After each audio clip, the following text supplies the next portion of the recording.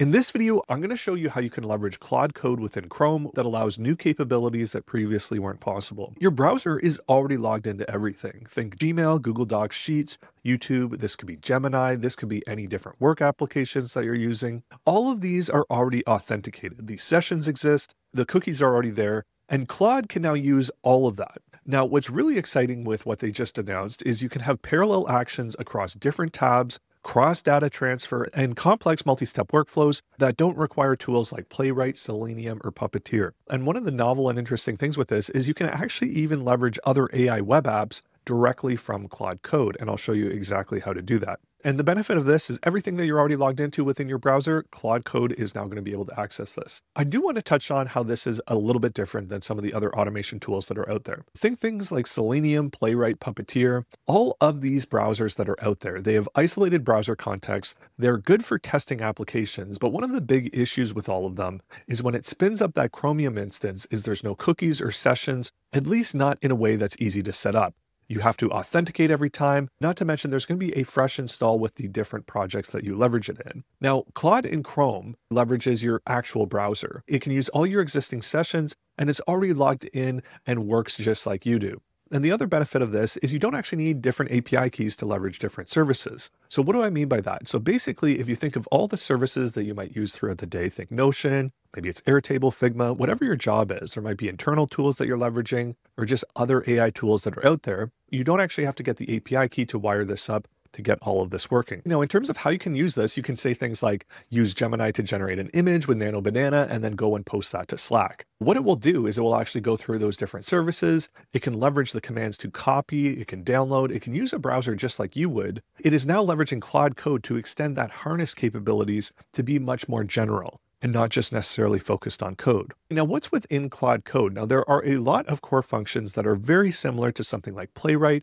Selenium, or Puppeteer. It allows you to navigate, read pages, take screenshots, click videos that you can use within documentation or debugging different things. Now, additionally, what you can do with this is you can actually leverage JavaScript, which makes this that much more powerful. Now, in terms of how to set this up, it's pretty straightforward. All that you have to do is get the Claude in Chrome extension. I'll put the links to all of this within the description of the video. And this web page also has a number of really good examples in terms of how you can use this. Now, another interesting thing with Claude in Chrome is you effectively have a sidebar like you see in these images here. So you're going to be able to also use this directly within Chrome if you'd like. Now, in terms of how you leverage this within Claude Code, it's through an MCP server. So it's going to translate all of those requests into the different browser actions that you're asking. Additionally, what you can do is, say in that Gemini example of going and getting an image, you can go and save those images out locally. And what Claude Code will do is it will actually orchestrate the browser. And if need be, it can leverage your file system. Say you're trying to create a document and you want to aggregate some information or go and reach for some assets, you can go and do all of that. Now, in order to get set up, you do need Google Chrome, you do need the Claude in Chrome extension, you do need the Claude Code CLI,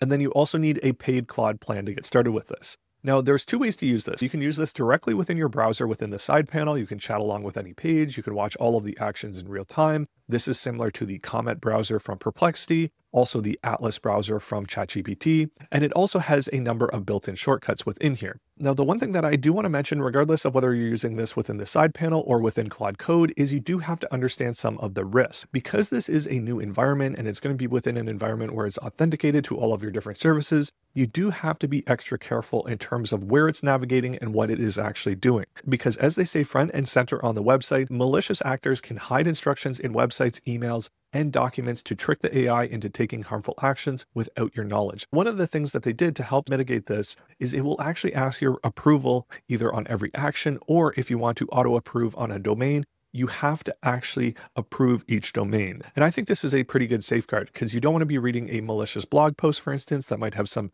hidden prompt injection within that and then try and take you to another site and take your information or something to that effect, or run some JavaScript or what have you. You do want to be mindful of the different sites that the agent is visiting and what it's doing. Now, in terms of how you can leverage this, you can have shortcuts or skills that will trigger different workflows of what you want the agent to do within Claude Chrome. Now, if you think about that, think of all the tasks that you do day to day within the web browser. Imagine all of a sudden actually having some of those actions automated. This is the type of system that allows you to do that. Say, for instance, if you want to summarize things, take screenshots, or research particular topics, you can do that through a handful of ways within Claude Code, whether it's setting up slash commands or setting up skills that will be triggered when you ask for that particular action if it's something reusable. Now for a quick demonstration. So within Claude Code, once you have the MCP server set up and you have the Claude in Chrome extension all installed, if you /MCP and you go within the tool for Claude in Chrome, you can see all of the different actions that it can take. It can navigate, it can resize windows, it can create little videos like I mentioned, it can upload images,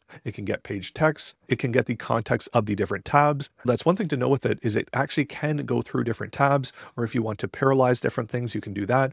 Additionally, you can read console logs as well as network requests. Now, just to demonstrate this, I'm going to say, let's go to the Gemini web app, and I want to put within the prompt box that I want to generate an image that says hello world, and then save that locally within this directory. What it will do is it will read the current tabs that it has within the group. Now, what is a group? When you're using Claude in Chrome, you'll notice that it does have this little grouping mechanism that you will see in all the different windows that it's active. You'll also notice that it will say Claude has started debugging the browser, and that's how it controls the browser through the Chrome extension. Now, what you'll see within here is we see Gemini is loaded. Let me click on the prompt box and enter a request to generate an image with hello world text. And the cool thing with this is if we look at the initial request, it tried to type generate an image. It realized the text didn't appear within the box from the screenshot that it took. And then from there, it went and tried a different approach. So instead of the position, it actually went and it got the ref for that DOM element to go and click that. And it actually went ahead and generated our image. Now that we have that, it's opened up our image for us. We can see that Gemini has generated the image with hello world text on the chalkboard. Now I need to save it. Let me click on the image to see the download options. And then from there, we can see the image in a full view at the top corner. Let me click to download the image, and then we can see that it actually went ahead and it downloaded the full-size image. Now here we can see it's now asking, can I download this image from Gemini? It will be saved to your downloads folder as a PNG, and then I can move it to the current directory. I'll go ahead and I'll say yes. Then from there, we can see the image was downloaded. Now let me move it to your current directory as a cleaner file system. And then here we go. The generated image of hello world is now saved within the directory that I'm currently in. It has the features of a chalkboard. And now if I go and I click that path, I can now see that I have this image locally. This is just a really quick example just to show you what is now possible. Now, another benefit of this is you can actually use this to debug different web applications. Since it can read your console logs as well as your network requests, as well as execute JavaScript and actually record different demos, you can use this for reports, documentation, or when you're actually